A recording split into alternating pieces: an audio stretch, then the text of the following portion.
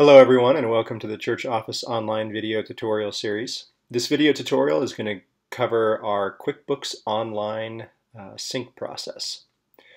So you'll notice that I have logged into a QuickBooks Online account here in my browser, and we're going to get started there and kind of discuss a little bit about how to set up your QuickBooks Online account so the sync with Church Membership Online works really easily.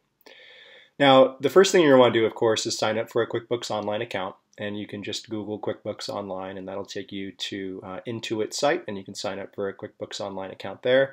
They do offer a free trial, so you can go give it a try and see if you like it or not before you start paying for it. And once you have a QuickBooks Online account, you're going to want to log in. You're going to come to this home screen. And the first thing we want to do is go to the Clients tab. And it could be called Customers for you. So you have a choice whether or not you want to call it Clients or Customers. So whichever one you have, go ahead and click on that tab. And then what we want to do to begin with is we need to create an All Donors client or customer. And so I've already created one here. You can see that All Donors has a balance associated with it. And basically what we do in Church Office Online is we do not transfer all of your individual contributions and associate them with individuals in QuickBooks. Because in QuickBooks, you're not really tracking individuals. You're tracking your overall income and expenses and payroll and all that kind of stuff.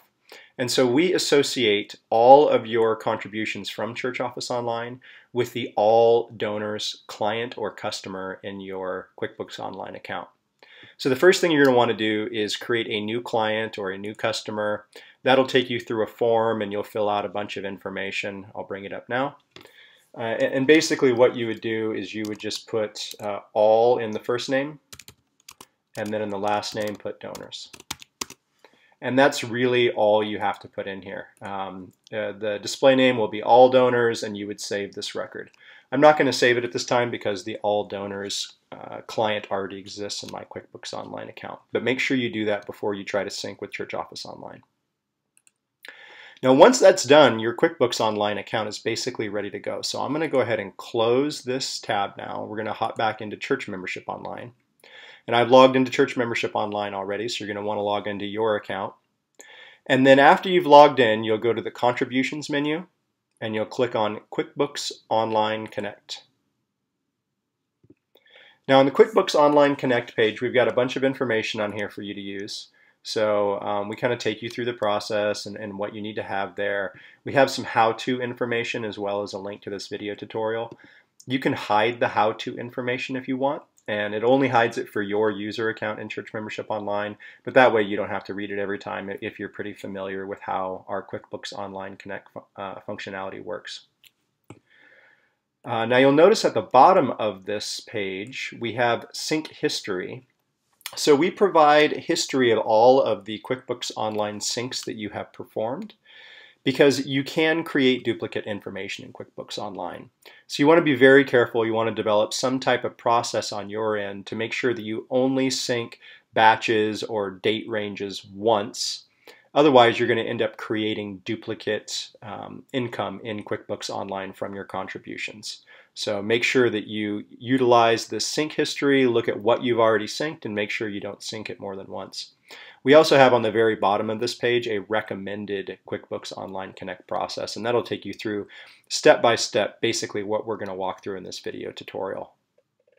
Now the first thing that you need to do is do an IPP app connect, and that's Intuit's partner program, and we have to connect to Intuit. So you want to click on this Connect to QuickBooks button.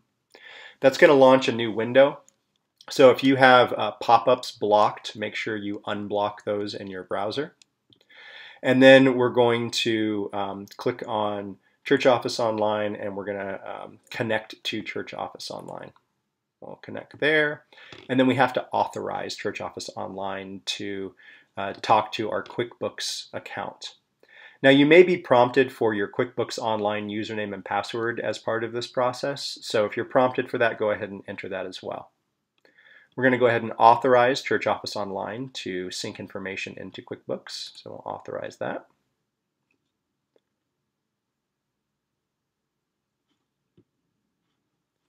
Once that's authorized, the QuickBooks Online feature is going to refresh. And you'll notice that in the top right-hand corner of your screen, there is a little Intuit menu.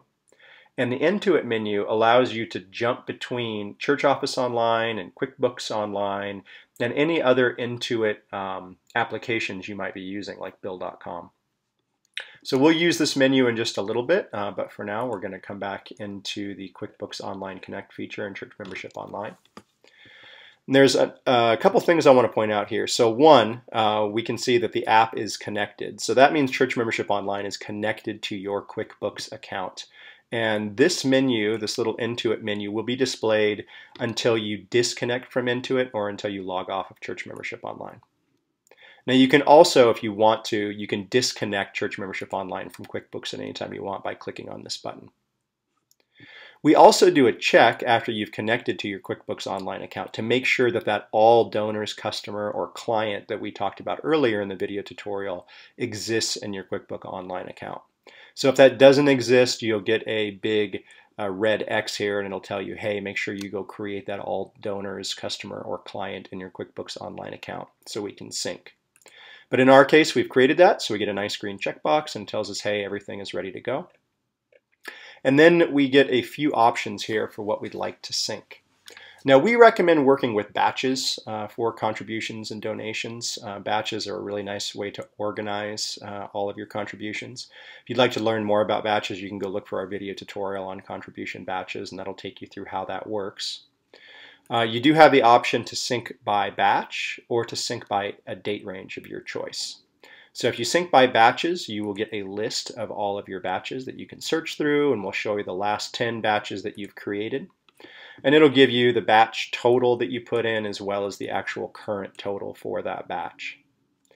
And then we give you a sync option where you can sync individual contributions, where we'll send over each individual transaction that was made in your Church Membership Online account.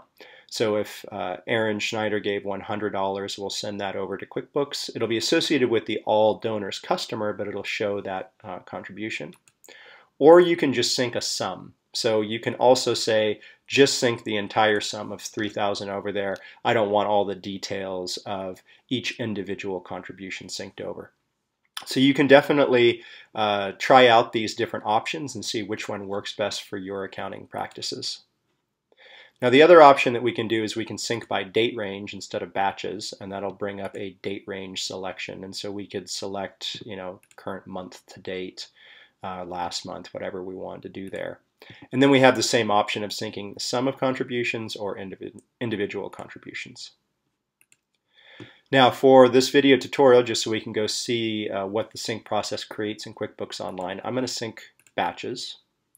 And let's see, we'll go ahead and select this most recent batch, and we've got $3,000 that's going to be synced over. And let's sync the individual contributions. Now, once you have all of that, all those options selected and everything is set up the way that you want, you can click on the Synchronize button. And once you click on the Synchronize button, the synchronization process will start on QuickBooks end. You'll get a nice green success story up here on the top as long as everything went over successfully. And if you may get any error messages or warnings or anything like that if something didn't happen the way it was supposed to happen. So since we got the nice green message, it says everything synced over successfully, we can now use this Intuit menu, and we can hop over to our QuickBooks Online account using this menu. And this is really nice because we don't even have to log in. So it basically stored those credentials that you use to connect to QuickBooks Online and Church Office Online and allows us just to connect right over. Now we want to go see those contributions that we synced. So we go to the Banking tab and we click on Deposits. And you can see that we have synced over to the All Donors client in our QuickBooks Online account 2 different contributions. The memo contains the batch name, and then it contains the name of the individual. So we have the batch name, and then Mike Smith contributed $2,000, and then the batch name again, and Mary Book contributed $1,000, and we have a total of $3,000 that we synced over. And that's about it. So you can definitely try out the different options that we have in the QuickBooks Online Connect and see which format you would rather have your data transferred over here. But it's as simple as that, pretty easy to set up and pretty easy to use. So please email us at support@churchofficeonline.com if you have any further questions or run into any problems. Thanks a lot. Bye-bye.